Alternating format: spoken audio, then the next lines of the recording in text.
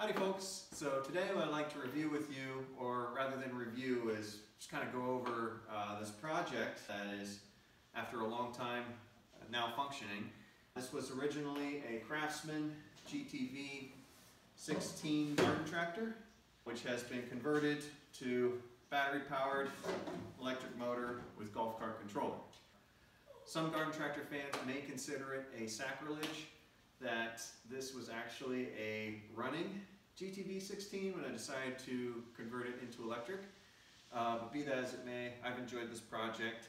Pros of it, very low noise.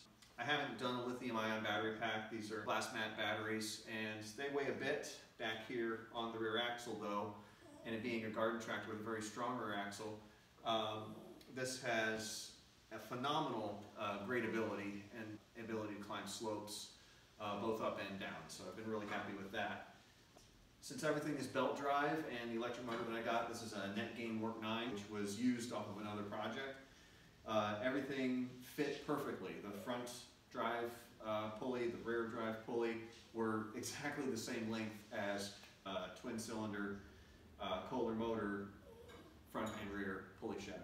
So everything is running off of the belt drive from the electric motor. Both the cutting deck and the directional controls. Pardon me, dog.